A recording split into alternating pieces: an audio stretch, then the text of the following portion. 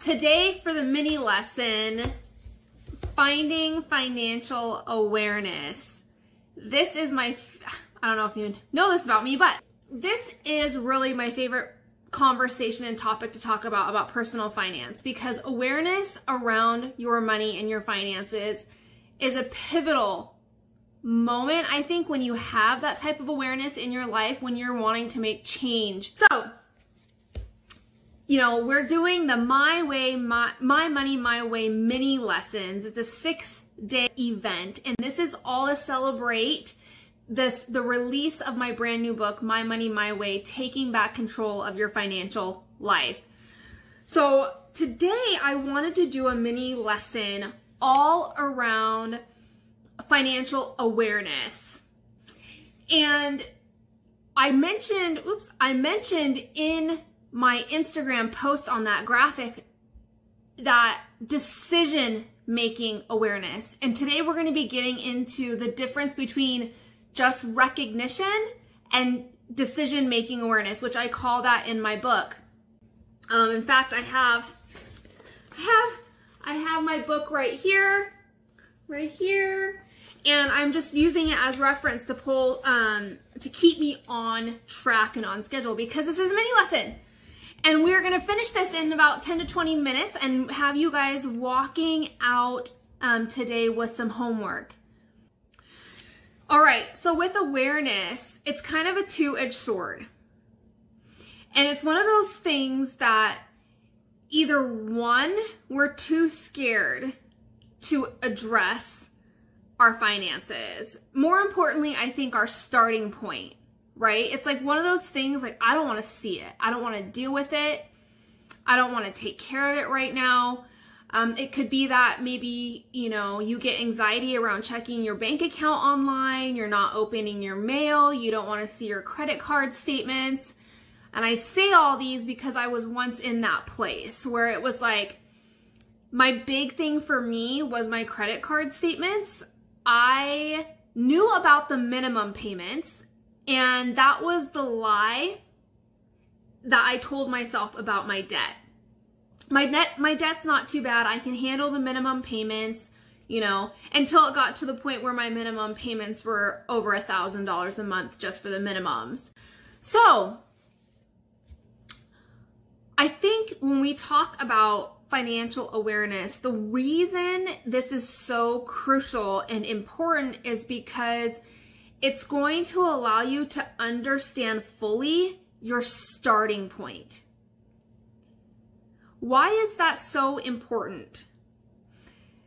A lot of this anxiety that we feel around our finances, sure, it's spurred from many different things, but a lot of that has to do with the unknown, the not knowing when it comes to our finances. Maybe not knowing our overall debt, not knowing what step to take next, not knowing what financial goal to take, not knowing all these different things, right? Versus knowing exactly where we are starting, understanding the mountain we have to climb, and really getting that clarity around, okay, this is my starting point. And sometimes, and most times, I can say this for myself too, the starting point that you see yourself in isn't always the place that we want to recognize and see, right? But until we can address it, and until we can recognize it for what it is, it's going to be really hard to make the financial progress and success that we're wanting on our own financial transformations. And that's just the truth. There's no more hiding behind the excuse of, I don't know. There's no more hiding behind, that fear of not wanting to look at it or deal with our starting place. And I think, one of the things I want to mention here too is that there's no shame. There's no guilt around our different starting places. I remember when I first started, it was $77,000 worth of debt with a negative net worth by a lot. And I had to come to terms with that. And I had to accept that. Because for me, living in the unknown is a lot scarier than living in the known. I would rather know than deal with this anxiety and this stress of not knowing. So that's the first thing, you know, understanding, accepting, and recognizing your starting point. What does that mean, your starting point? Well, it means what you truly have for your debt, for example. Now, I'm not just talking about your minimum payments. I'm talking about the overall picture of your debt, the overall balance of your debt. I'm not just talking about your starting place for your budget. I'm talking about looking at what you're actually spending. Not what you want to spend, not where you want to go on this journey, but where you are right now. And I mentioned earlier that there is a difference between recognition and awareness and decision-making awareness. So let's talk about the difference in that. So awareness and recognition is, oh yeah, I'm overspending in my food budget. Okay, that's awareness, right? You're aware that you're overspending in your food budget. Here's what decision-making awareness is. It's, oh, I'm overspending in my food budget because I'm really tired when I get home and I gravitate towards convenience and I don't want to cook and I don't want to take the time to be in the kitchen. And because I recognize and I'm aware of this, I'm going to start meal planning to help me combat some of this issue that I have around convenience and cooking for myself. Do you see the difference? It's not just being aware, but being aware, recognizing it, understanding why it's happening, and then producing change. You're taking action from the insight that you gather from that recognition and awareness. And that's really important. So what I'm saying here is it's not just important to say, oh, I'm spending on my credit card more than I have the money to pay it off. It's, oh, I'm using my credit card even though I know I don't have the money because I'm dealing with maybe stress at home, and I'm going to the mall and buying all these things because it makes me feel better about myself. I recognize this, so I'm going to incorporate a new healthy habit or hobby into my life that I could pick up instead of resorting to swiping my credit card. That's decision-making awareness. And it's really hard to get to that point of understanding without first recognizing. And that's what we're talking about today. Now, in today's video, when we're talking about financial awareness, and some of you are going to hate me for this, we're going to be talking about tracking your spending. And I know you're probably saying, Miko, I know you tell me this all the time. I hear it all the time. But now it's actually time to do it. Because today, I hope you walk away from this mini lesson understanding how important and crucial this step is into completing and building a financial plan on top of this really solid foundation of financial fulfillment. It's crucial. Here is something crazy to think about. Okay, it was funny. Ryan was over here the other day and we were talking about, you know, how budgeting is really kind of this basic concept, this almost like concept where it's like the basics of personal finance, right? When people think about personal finance, they gravitate and some reason think of budgeting kind of being at the lower part of that totem pole. But it's actually the most important.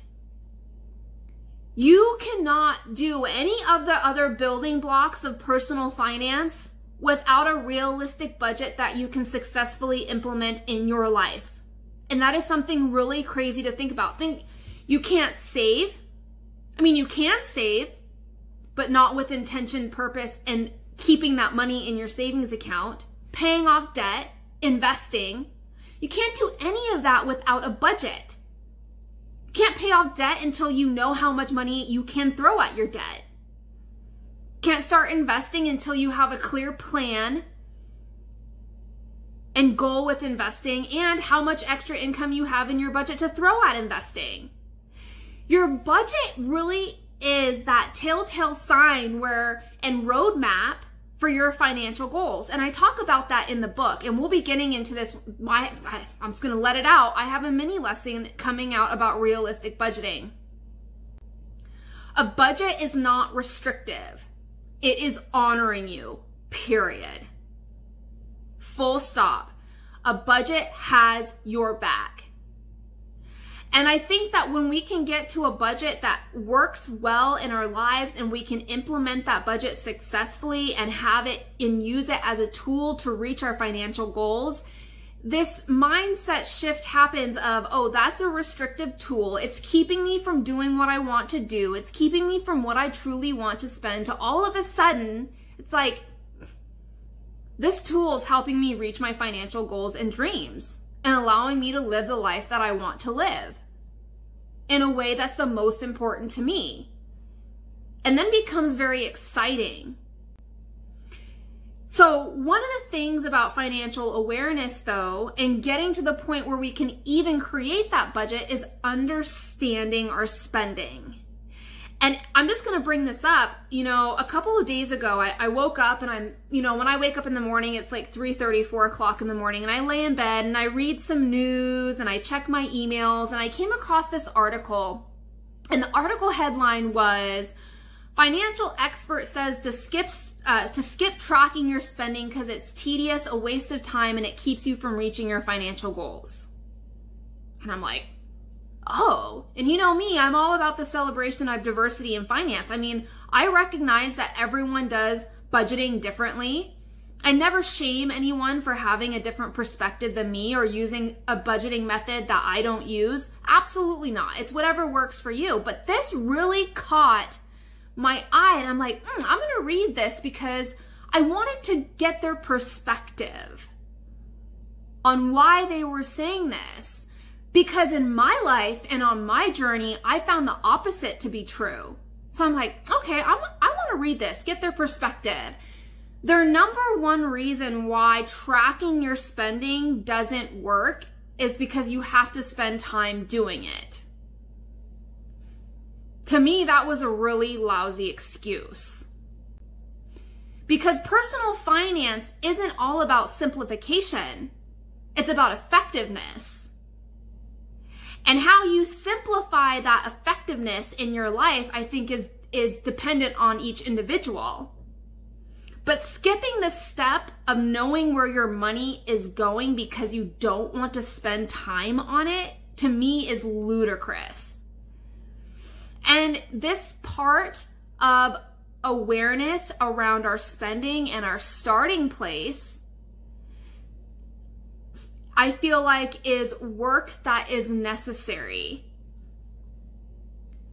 Because when I look back on our journey in the entire budgeting process, everything from understanding our budget categories, everything from looking at our spending triggers and habits and how we deal with that, especially with our relationship with money, are the emotional spending, maybe the problem areas of our spending. It's like saying I don't understand where my money is going. I don't know where it's going. I get my paycheck and then I turn around and it's gone. And it's like you just coming up with a budget and creating a budget category called everything else.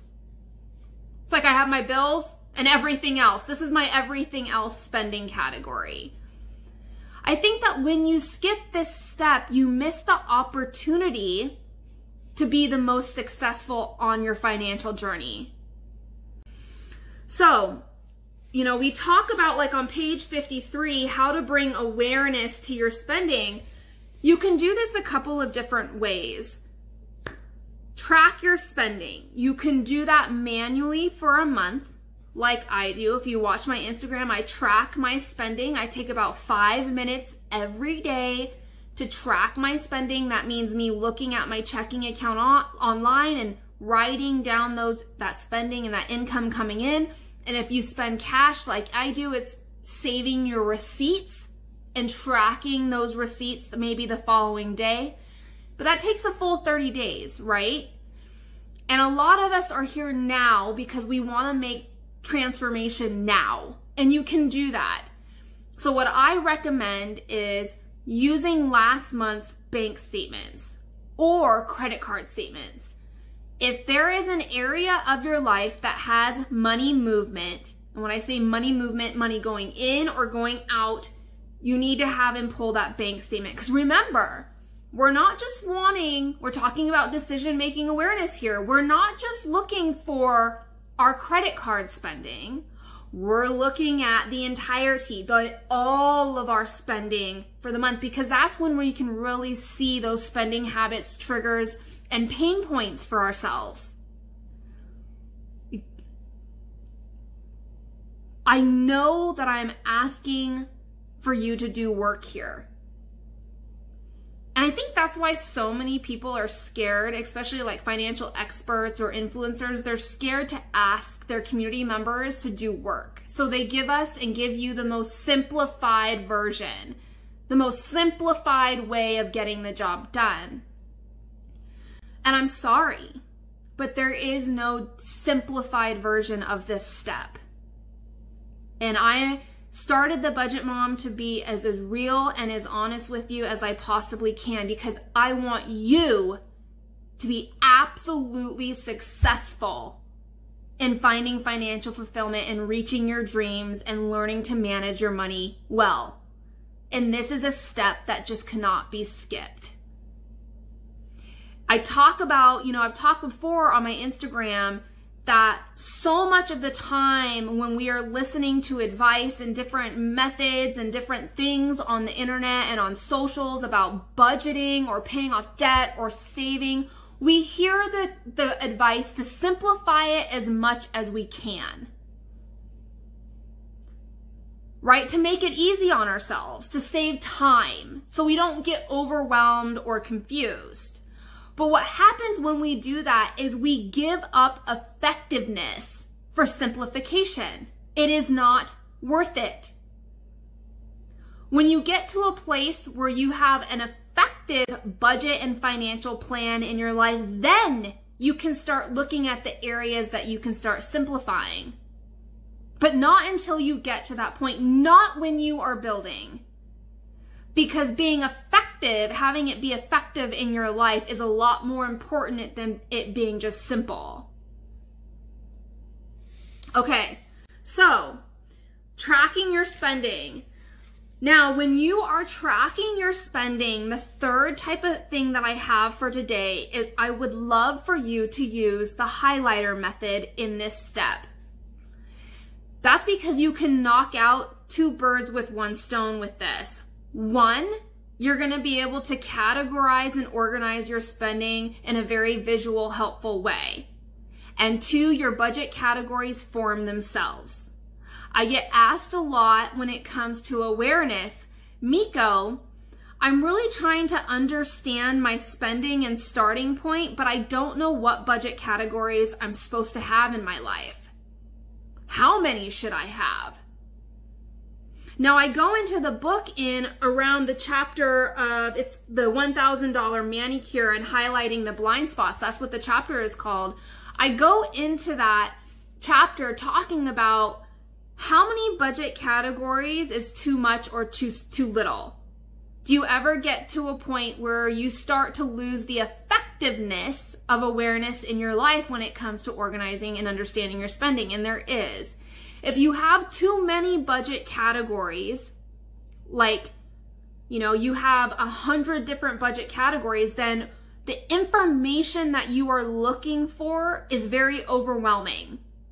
If you have too little amount of budget categories, then the information that you're looking for is hidden among just those few things. And what I mean by that, I had mentioned having a budget category called everything else. Here's why that doesn't work. Because if your pain point in your spending is, say, eating out, and you're lumping that in with spending for everything else in your life, then it's going to be really hard for you to track and pinpoint that eating out problem. Because one of the things when you start doing this and looking at this type of decision-making awareness, it's going to seem like a slap in the face. I get so many, and it was like this for me. It's like, when I track my spending, I'm like, holy crap. $850 a month is going towards my minimum payments. That's just for my debt. Well, when I'm making $50, couple $100 minimum payments throughout the month, it doesn't seem that bad. Or, holy crap, I'm spending $1,000 a month on eating out. Doesn't seem that bad as you go through the month, but all of it added up, right? But I'm telling you, this is the slap in the face moment that all of us needs. Once you have using the highlighter method, the highlighter method is essentially taking different colored highlighters and highlighting all of your like transactions on your bank statement or on your manual expense tracker when you get, if you're tracking your spending manually at the end of the month. So that means like highlighting all of your clothing purchases in purple, all of your food purchases in green, all of your gas purchases in yellow. And you're going to get these statements with all these different colored lines on them. And then I want you to add up each color. So you go through and add up all the yellow lines, add up all the green lines, give those colors a title. You know, maybe you see on your statements, you're highlighting maybe all of your different food purchases in yellow. Maybe just title it food.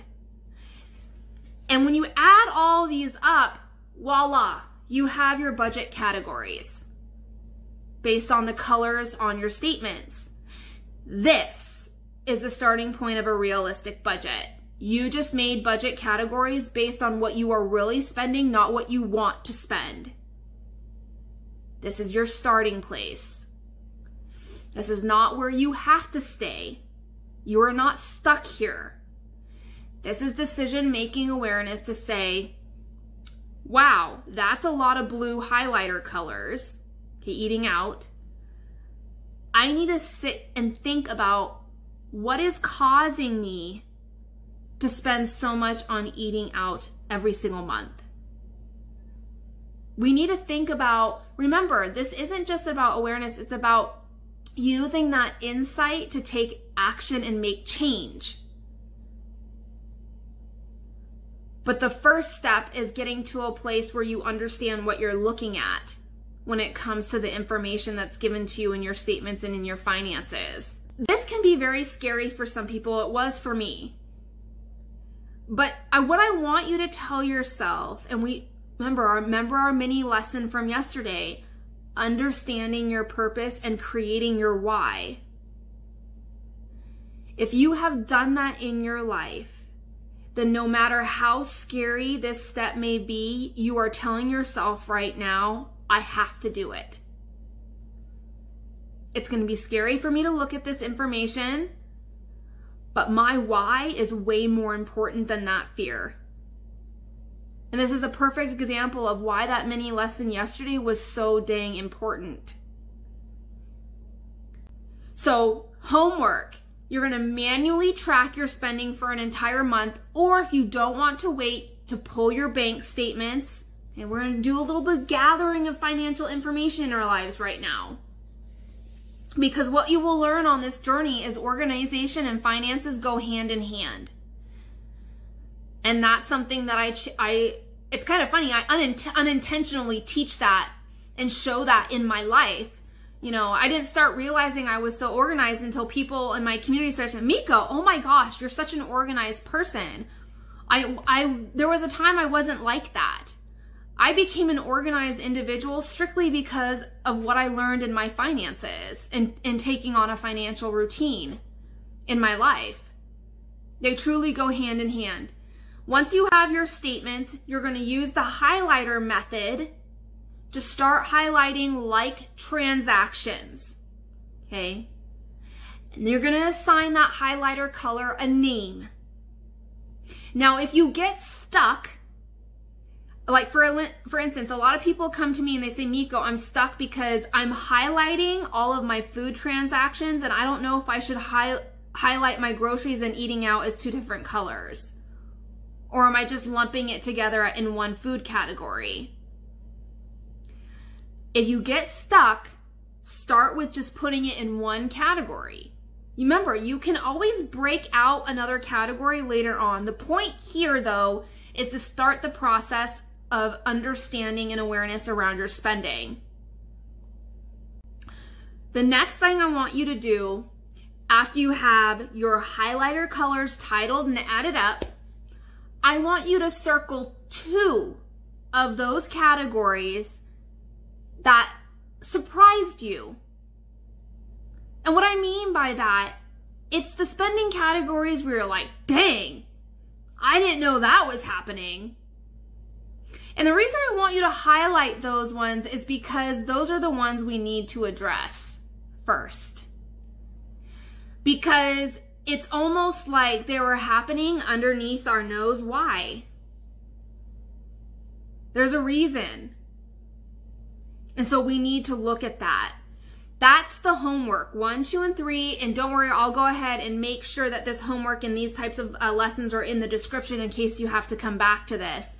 And here's, it's funny that the food budget is brought up so often when it comes to awareness is because, yes, it's all food purchases, but not all food purchases might not just be the problem. The problem is eating out, right? And so in order for us to drill down a little more into that awareness, separating it out, the eating out expenses from the rest of our food purchases can help us do that. So if you're saying right now, and you know that about yourself, that's a great starting point. If you're saying, Miko, I know, girl, eating out is my problem, then maybe when you're going through this process, you do have 2 different colors for that. I do Walmart grocery pickup. Yes, that has saved me a lot. Over the years, I have learned discipline around, especially when I'm out shopping for groceries. I'm usually now the type of person in and out. And it's so funny, when I shared my spending diaries on my Instagram, someone was like, dang, Miko, like you were in and out, got your list and done. I'm like, yes, I'm in and out because I have blinders on. I'm on a mission. Okay, get the lettuce, get the mayo, get out the door, Miko. Get it done. Because when I started doing Walmart grocery pickup, we're getting a little off sidetracked here, but I'm going to share this because I think it's important and will help you. Walmart grocery pickup is amazing because not only do you stop yourself from kind of, aimlessly wandering the aisles and throwing stuff in your cart, but it gives you the chance to price comparison before you buy. And like when you say ketchup, when you search for ketchup, it gives you all the different brands of ketchup and all the different costs all in one place, like literally all on the one screen. And I love it because it solidified my thought. Store and generic brands are cheaper, obviously, than the big brands. And I've been able to save money on my grocery budget. Is it like hundreds of dollars worth of savings? No, but $50 is a win for me. I'll take it. I'll put that $50 towards my savings goals rather than spending it on a brand that's basically made in the same facility as a store or generic brand any day. Okay, so you have your homework.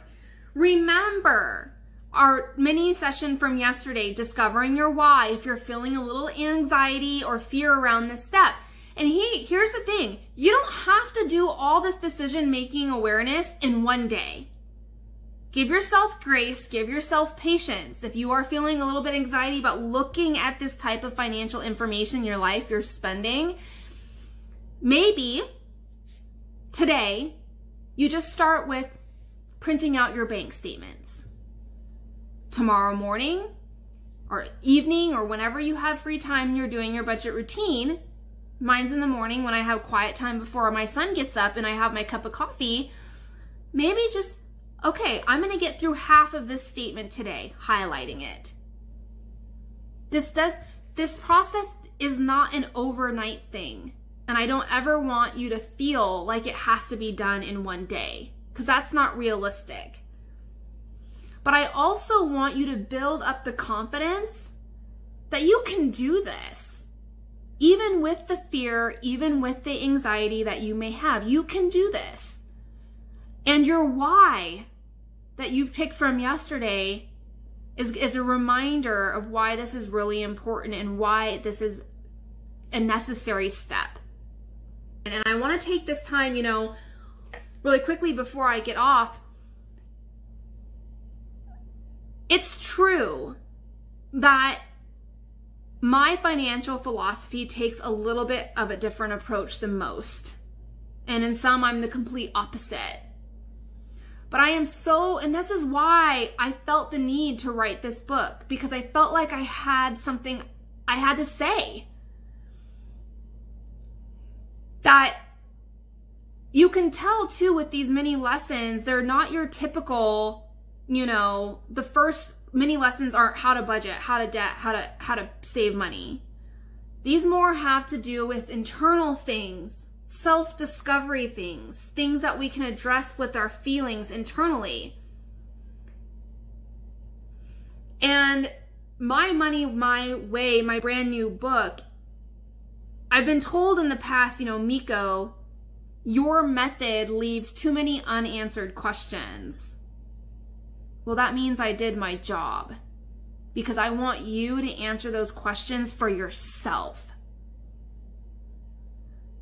My Money, My Way came from a place of rebellion, of being so sick and tired of all these other financial experts and money experts telling me what I should value in my life, and then making me feel bad about it.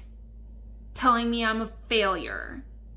Making me feel like I'm dumb.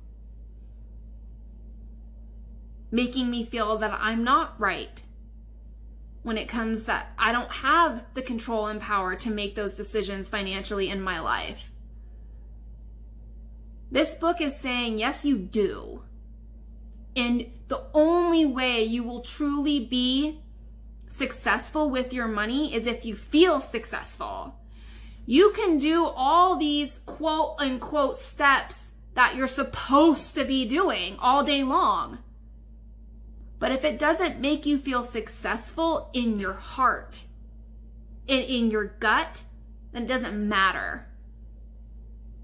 There were so many times in my life where I was following someone else's advice because I didn't know what to do, right? I'm like, well, this person knows, so this is what I should be doing. I would finish and reach that goal and I felt nothing. It's like, cool, man. I just hit this step. Nothing compared to the excitement and celebration that I feel today when I hit a goal that I have set for myself. My Money, My Way is finally someone celebrating the diversity, the uniqueness of each one of us. It's no longer suppressing or saying that we should all fit into these one-size-fits-all boxes. It's about recognizing and celebrating each one of us in all the many different goals, all the different income levels, situations, budgets, all of it. So My Money, My Way, taking back control of your financial life.